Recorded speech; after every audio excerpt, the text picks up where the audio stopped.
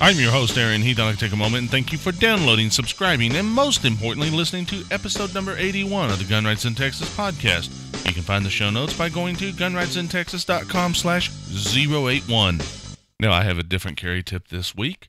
In fact, I am going to say that this carry tip is more of a plug, okay? And this week's carry tip is carry the Texas 30-06 mobile app on your smartphone. Now, those of you who listen to the podcast will know that sometime back, I interviewed a guest on the show. I actually didn't interview him. It was an email interview, basically. I typed up some questions. He provided some answers. And this is Russell. I don't know if he wants us to share his last name or not. But anyways, Russell created the Texas 30-06 website, and that is texas3006.com. And 3006 is the numbers, not spelled out. The thing about texas3006.com is that it covers 30-06, 30-07, and 51% prohibitions, and it's available to the public. It's actually a database that is maintained by the users. Let's say you're walking down the street and you got the Texas 30-06 app on your iPhone or your Android. It's available for both. You're walking down the street and... Okay, just 1 second. Some of you may have heard some noise in the background. That's because I have moved the studio to another room temporarily, and there's only one wall between me and the laundry room, and I've got to get my laundry done before I go to bed tonight. And with that in mind, please ignore anything you hear in the background. I'll try to edit it out, but I can't guarantee complete results. But anyways, you're walking down the street, you have your smartphone with the Texas 30-06 app installed, and you get an alert. You take your phone out, you look at it. Hey, this business over here has a 30-07 sign posted. I have to cover up if I go in there, assuming I'm open carrying. Or maybe it pops up a 30-06 notification. Or maybe it pops up both. But you're walking along, you find the business you're planning to go into, you walk up to the door, and you're greeted with, CHLs are welcome. Pursuant to Texas Penal Code, Section 30.07, la la la la la, they're welcoming open carry, or they're welcoming CHLs, but they're prohibiting open carry. In essence, what they're telling you is, you can carry here, but cover it up.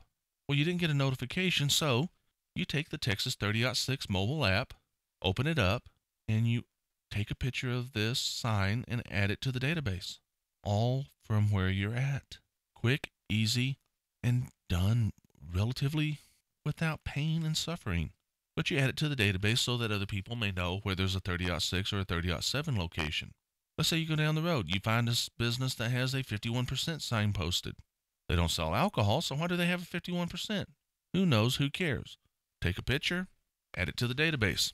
And that's why the carry tip for this episode is install the Texas 30-06 mobile app on your smartphone. Now, with that said, I want to run the audio clip that tells you how to get the show, and when we get back, we are going to touch on some listener feedback and some other stuff. Now, the listener feedback for this episode, I do have some listener feedback I want to touch on from email, but the computer that has all that is, I didn't plug it in, and I've been using it all day, and I'm letting it charge its battery. And with that in mind, I'm not going to go get it because it's probably about to the point where I can use it again, but I don't want to do that because I'm already recording. So I'm going to touch on some stuff that came into the website. We have a gentleman who posted to the website under the name American Patriot. He posted twice. Let's see here. Excuse me. I am trying to figure out the best way to go about this. The first post doesn't have very much language. Well, actually, I don't see any. Here we go. You and your podcast about so-called rights has caused more harm than good to the movement. You need to shut up and take lessons from real patriots like C.J. Grisham, Corey Watkins, Lavoy Finnegan, I guess I pronounced that name correctly, David Koresh, oh wow, Randy Weaver, Tim McVeigh, oh Lord, George Washington, and many more. You know what, if I was George Washington, I would hate to be included in that same list. If we could attach a generator to Mr. Washington in his grave, we could generate enough power to power the world entirely right now from the way he's spinning in his grave. Now, those of you who looked at the website, I'm recording this Monday.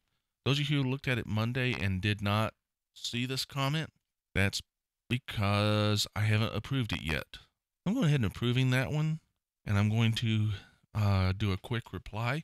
I want to speak and type at the same time. So if I get mixed up, I'm sorry. Anyhow, the problem is the people that C.J. Grisham should be offended that you're including him in the same list as Timothy McVeigh and David Koresh. Okay? Randy Weaver, I'm not going to touch on. Lavoy Finicum, I'm not going to touch on. Finicum's not really something we're working on at the moment. In fact, I'm going to say that Finicum's not got enough information about his situation. But the funny thing is, if you include Grisham with Corey Watkins, that's insulting to Grisham. I don't like the guy. I don't like either of them. But even I will admit, including Grisham and Corey Watkins in the same sentence is an insult to Grisham. Including anybody, including Watkins, in the same sentence as Koresh and McVeigh is an insult. And like I just typed up, and I need to submit this, I typed up to this guy, have you gone off your meds? The next one, I'm not sure I'm going to approve that one until I've had a chance to actually go in and edit it just a little. In fact, I will just go ahead and edit it now. Language. Hey, language. Why don't you recognize that? And, okay, must not edit. I'm reading ahead of where I'm actually speaking. This is horrible. There's things misspelled so badly here that it's kind of insulting. Why don't you recognize that Open Carry Texas is the most effective gun group in the United States? Because they're not. Reading on, Open Carry Texas has passed, or Open Carry Texas passed Open Carry. You mean the bill that they opposed? Campus Carry. You mean the bill that the NRA and TSRA has put lots of work, including Students for Concealed Campus, has put lots of work into, and that Open Carry Texas only went up there and testified at the hearing? That's all they did? Okay, yeah, I could see y'all claiming credit for that, but it's not that just because you claim credit doesn't mean you did succeed in passing it. Okay, let's see. What else does he say they passed? Courthouse Carry. I really don't think so. And more, and then in capital letters, he puts in this session, end of capital letters, in TSACs. I think he meant type Texas, but he transposed his X and his S. At least he didn't transpose anything else in that one, because that could have been embarrassing. In Maryland, we got the decision that assault weapons are protected under HELAR, I think it's supposed to be Heller, by a federal court preventing assault weapons bans in the United States. We are working to get open carry passed in Florida. I hate to tell you this, but the Florida Senate kind of nixed it. We got the president to fix having to get permission from cops to own silencers and machine guns. I assume by we he means Open Carry Texas. What has the NRA and TSRA done? Pretty much everything you said Open Carry Texas did in Texas, the NRA and TSRA did. Plus, if you keep going back, you'll find all kinds of things like the parking lot protection, castle doctrine, concealed carry. I mean, that's just a short list. There's a long list. I'm just not going to bring it up. Being kind of embarrassing for you. Anyways, I'm going to update the comment, and I'm going to approve it. And then I'm going to reply, seriously, take your meds.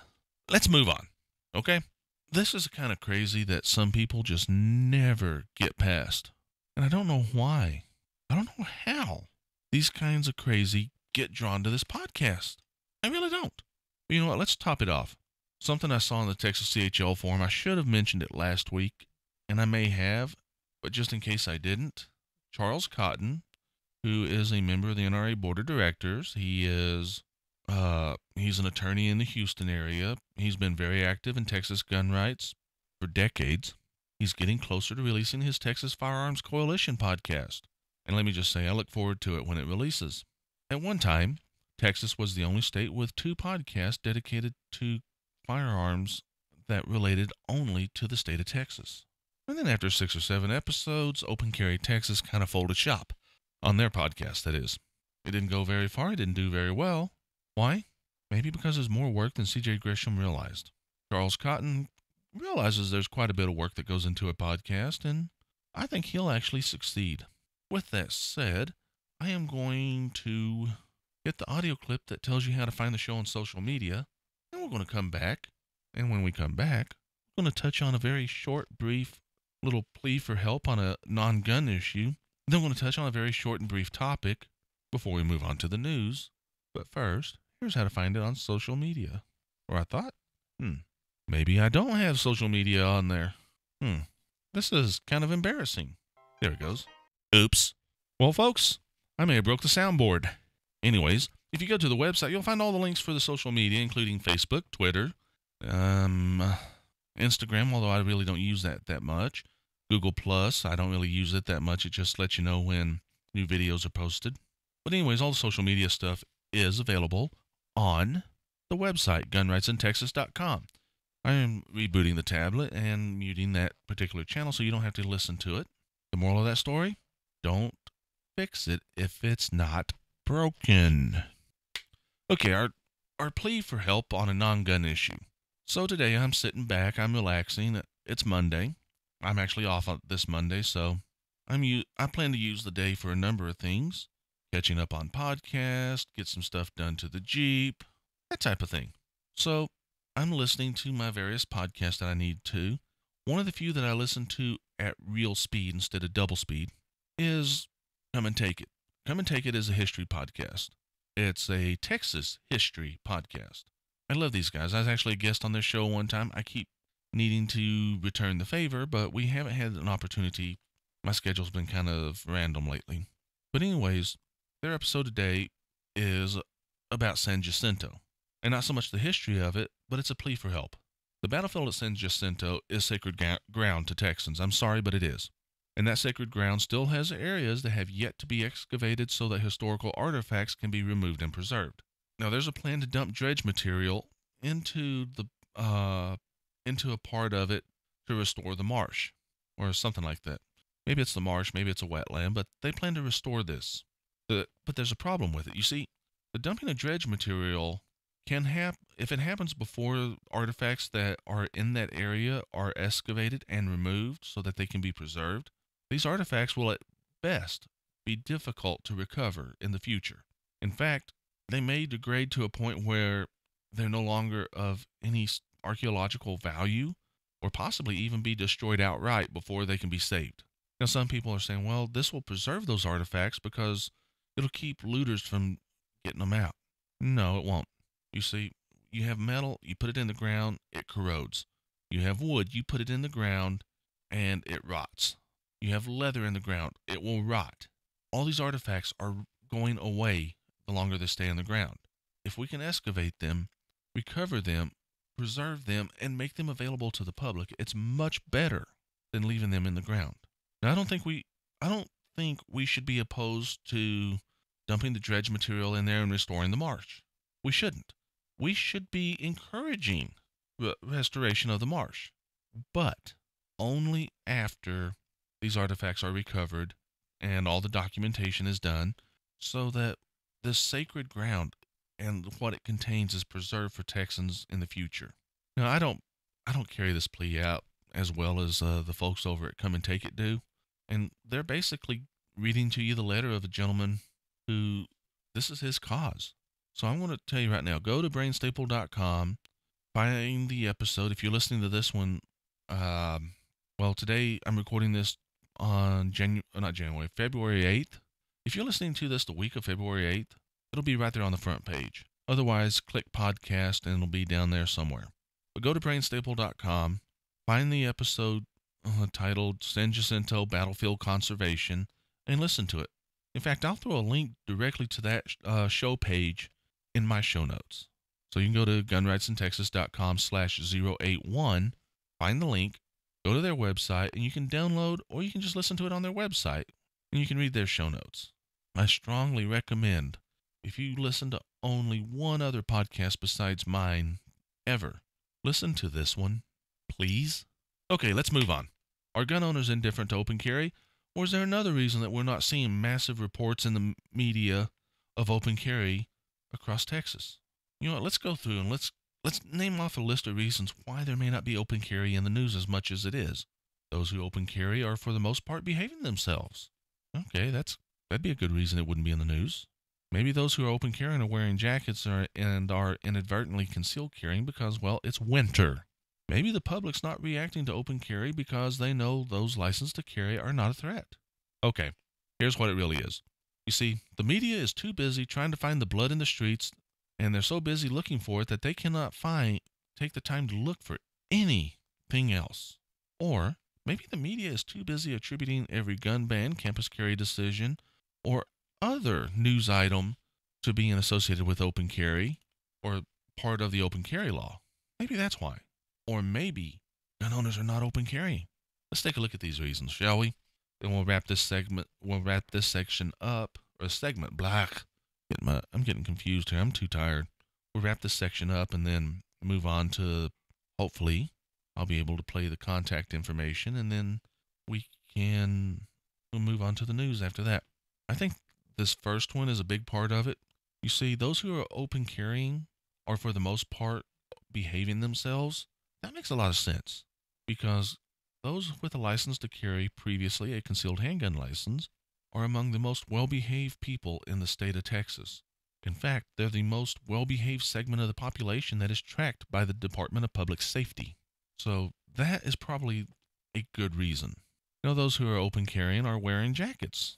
And that's a good possibility. They're wearing jackets, and their jackets getting on the outside of the holster and concealing the gun. That's a good possibility. I don't really think it's the most likely possibility why you're not seeing more open carry in the news. But, that's a good reason. Maybe the public is not reacting to open carry because they know those licensed to carry are not a threat. That's also a good possibility. You see, in the past, the public has seen people open carrying, and these people have been law enforcement officers. For the most part, they've had nothing to fear. Here the news is they're, talking about open carry and those with a license, and these people are, they're getting this on the news, and they're thinking, okay, they're making all this hysteria out about open carry, but these are the same people who currently have a license, and they haven't created any kind of issue yet. Maybe these are good people. In fact, I'm going to bet they are. Maybe that's what's going on. That'd be a good reason. It really would. But the media really could be too busy trying to find the blood in the streets, and because of that, they may be unable to look for anything else. I mean, that does make sense. It really does. But I don't think it's the reason.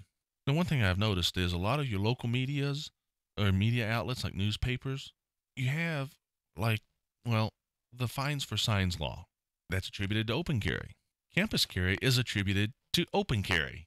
All these small local papers are making these very obvious and very annoying mistakes.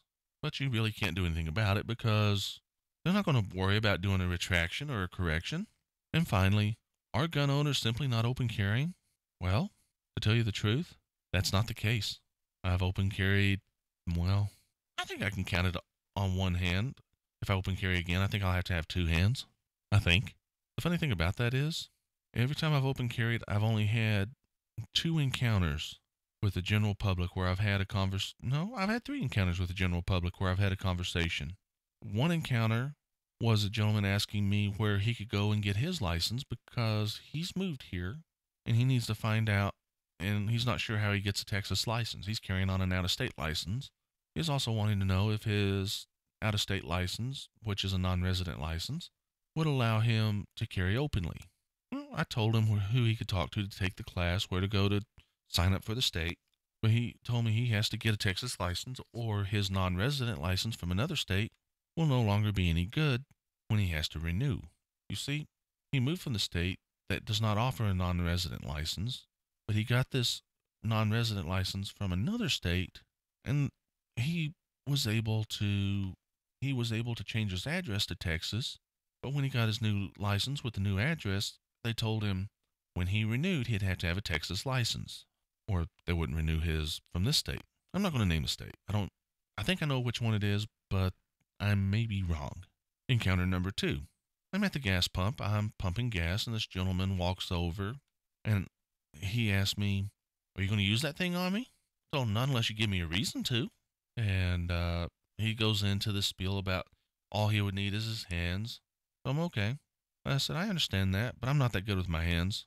And if I'm jumped by 10, 15 younger, aggressive, possibly better fit males that are intent on injuring or killing me, I would like to have something to even up the odds. Well, he wasn't going to change his position, but he actually understood my position and respected it. We left on good terms. The other encounter was today. I was talking to a lady in the line at a store. We're carrying on a conversation. We discussed where I work, where she works, problems with coworkers, and we came to the conclusion that high school kids are more trouble than they're worth when it comes to employment. I checked out, told her have a nice day. She told me to have a nice day, and we went on about our way. The gun was never mentioned. So we had a pro-gun conversation. We have had a anti-gun conversation, and we've had a non-gun conversation while I'm open carrying. Now, of course, I'm not counting encounters where I talk to my buddy Ray from the Pro Gun podcast, because, well, these conversations are not about open carry outside of our normal conversations. If I counted those, they would seriously skew the pro gun conversations. So basically, I think you're seeing a lot of neutrality on open carry with the media. Nothing bad has happened, and they're still holding their breath waiting for it. Or maybe they passed out from holding their breath. With that said, we're going to try to run the audio clip that tells you how to get in touch with the show. And if that works, I'm going to run the audio clip that tells you how to find the show on social media that didn't work earlier. And we're trying it now. Since that worked, let's run the audio clip for the social media as well. Now our news girl, let's call her, this week, let's call her Kiara. That's an unusual name, and it's not close to her name, so I won't accidentally use hers, as I have in the past, and then had to go back and edit it out. But let's hit our news, and Kiara came up with 6 or 7 stories that I kept. I think it was just 6, but she submitted to me about 10, and I kind of removed some that I felt were a little bit redundant, some that I felt were not prepared well enough by the original source, and some that, well, I just didn't really think were appropriate. Okay, so, gun rights in Texas news. A Bastrop County, Texas deputy possibly owes his life to the failure of gun control advocates. You see, if those advocates had been successful in disarming the public, then the Marine veteran, Scott Perkins, who was armed, would not have had his concealed weapon to ward off the suspect who was brutally beating the deputy. Now, many of you probably heard about this story. I think the headline was Texas cop brutally attacked roadside until hero Marine shows up with his gun. Many of you may have heard about it, but basically, this officer pulls somebody over. At some point, it descends into a physical scuffle, and the suspect is beating the cop senseless. Marine shows up, draws his weapon, orders the suspect to freeze. Suspect quits assaulting police officer and runs away, only to be arrested later. Overall, gun control failed. Citizens have guns. Marine stops cop assault on a cop. Win-win. Moving on, a mother in Benbrook, I assume I pronounced that correctly, Texas, purchased a handgun after being attacked at her own home, or actually not at her own home. This is in a mall parking lot. Let me fix that. Okay. A mother in Benbrook, Texas, purchased a handgun after being attacked in a mall parking lot. She is grateful that her attacker sprayed her with mace rather than using the hammer they had in their back seat. Now, she, on the other hand, plans to be even more grateful in the future if somebody tries to attack her, because she'll be grateful that she had the ability to defend herself, because she plans to carry and only go to businesses that do not prohibit carry at all. Now, you see, the article is actually about her going and buying a gun at a local academy. Personally, I'm all for this lady being armed for self-defense, and I hope she goes and she gets more training on how to be situationally aware, because that might have prevented the attack in the first place all by its lonesome, and on how to best use that weapon. Both of those are critical to being able to defend yourself. Now, in the politics category, we have 2 stories. North of Lubbock, you will find Hale County. The Hale County Commissioner's Court has decided to ban open carry in their courthouse and all other county-owned buildings using Texas Penal Code 30-7. Now, what's truly ironic about this is Texas Penal Code Section 30-7E reads, "It is an exception to the application of this section that the property on which the license holder openly carries the handgun is owned or leased by a government entity and is not a premises or other place on which the license holder is prohibited from carrying the handgun under Section 4603 or 46035. Now you may be wondering, what's going on here? Well, they've banned concealed carry from the courthouse, from the courtrooms, but they're banning 30 or they're using 30-07 to ban open carry from all county-owned buildings. The reason is they know if they post a 30-06 sign or other sign designed to keep somebody from carrying concealed, the fines for signs law kicks in and they can lose their budget in a hurry. Now, I have a problem here. You see, they know that there's no basis in the law for them to be fined, but if somebody is arrested or ticketed or otherwise punished under this law or under these signs being posted, I hope the case can be made for a civil suit to punish these people. I really do. Now, this one, I was a little skeptical about leaving it in place. A listener submitted this one as it reads. Contrary to popular belief, the NRA is not dedicated to supporting just Republicans. In fact, the A rating of Gene Green, that sounds like a wrestler's name. I mean, it really sounds like, and now, from somewhere, weighing in at 350 pounds, it's Gene Green. And he does an elbow drop off the ceiling. But in all seriousness, Gene Green is a Democrat, and it's a point of contention his opponent is attempting to use in a bid to defeat him in the upcoming primary election that he maintains an NRA A rating. Now, he's had his rating dropped to a C and to an A-. He's never had an A+. Not that the article points out, but this article actually shows that if you're pro-gun, you can get the NRA support. It doesn't matter what your position on other topics are. Some people will say, well, that's why we need Gun Owners of America or the National Association for Gun Rights, because they will factor in things like birth control and abortion and nuclear armament and, what else? Now, you see, the NRA is a one-issue organization, which if you're trying to effectively lobby for legislation on an issue, you need to be a one-issue organization. A candidate's position on abortion should not, under any circumstance, influence your organization's decision on a completely unrelated issue such as gun rights.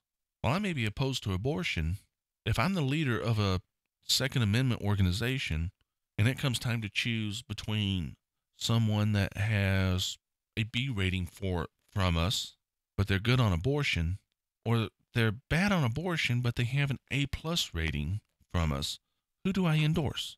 Well, as a single issue organization, I endorse the one that has an A+ rating. And that's really what it boils down to. Now, we're going to move on. You see, we have a few stories that, well, for the lack of a better term, we're going to call that category bad behavior.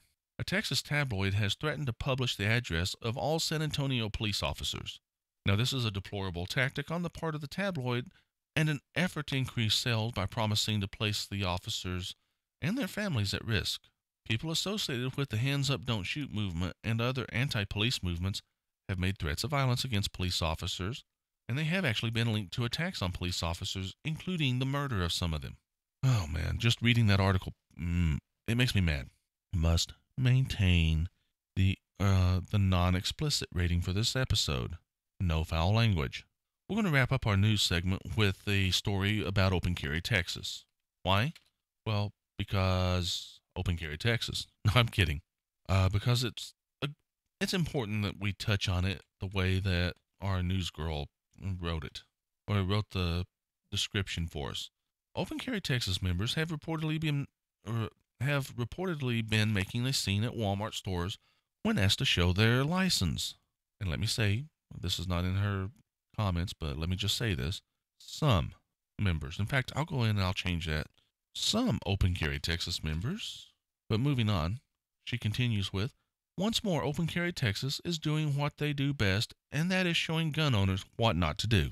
And that is the God's truth. The article goes to an article, or the link goes to an article with the Houston, Texas Chronicle. Good Lord, I'm too tired to be doing a podcast. And it actually embeds the YouTube video. I'll tell you right now, If you go into a business and they want to see your license on the condition that they're going to, they don't want you in there unless you show them your license, you have two choices. You can leave or you can show them your license. If you leave, you can cover it up and come right back in and see if they repeat the process. If they do, your options are once again leave or show them your license. If they don't worry about it. Think of it as being akin to the signs no shirt, no shoes, no service. You're not being forced to go in there, so don't don't make a scene, don't cause them a problem, and don't make them post signage banning you from the store. If they post signage banning you from the store, they're also banning me from the store. And I don't want that. If they're relatively friendly to open carry or concealed carry, that's better than being against it. Now I am working on a few things that I'm I'm not yet ready to go into detail on, but this article is kind of linked to it, and I'm going to give you a little bit of an explanation. Walmart is checking licenses because they are concerned somebody may open carry into their store without a license.